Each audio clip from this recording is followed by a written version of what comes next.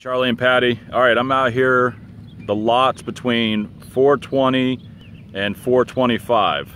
So here you are, you got the tee box straight ahead right there. Here's that little berm that I was talking about. And then you've got this swell for the drainage easement. So you can see, you got a good distance between you and the cart path. So honestly, to me, in my opinion, this is probably one of the most premium lots on this street because you're far enough away from the cart path. You've got a really nice view out back from your pool area. But then when we spin around, there's the mailboxes right there. But you also have a lake right across the street. So actually you're gonna have really two premium views.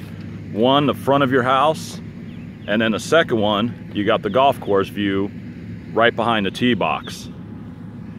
So I would say this is probably going to be the best lot on this street in my opinion because of the distance from the cart path and the views.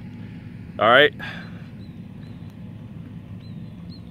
One more time to give you a good view of it. And I'll spin back around this way. And in front of your house, you have the view right on the other side of those trees and the mailboxes of the lake. All right, I'll go shoot the clubhouse, the future clubhouse. All right, here I am at the future clubhouse. I'm actually standing on top of the mound. So as you can see, it's built up. So it's gonna be nice and elevated. You got the driving range over there. You can see right there, the aqua driving range. And then here's the view, overlooking the hole. So this is definitely gonna be a gorgeous, gorgeous view, sitting here having lunch or dinner and having this as your view from the clubhouse.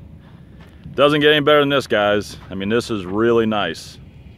And you can see it's not that far away from where that lot I was just at between 420 and 425 is just right around the corner.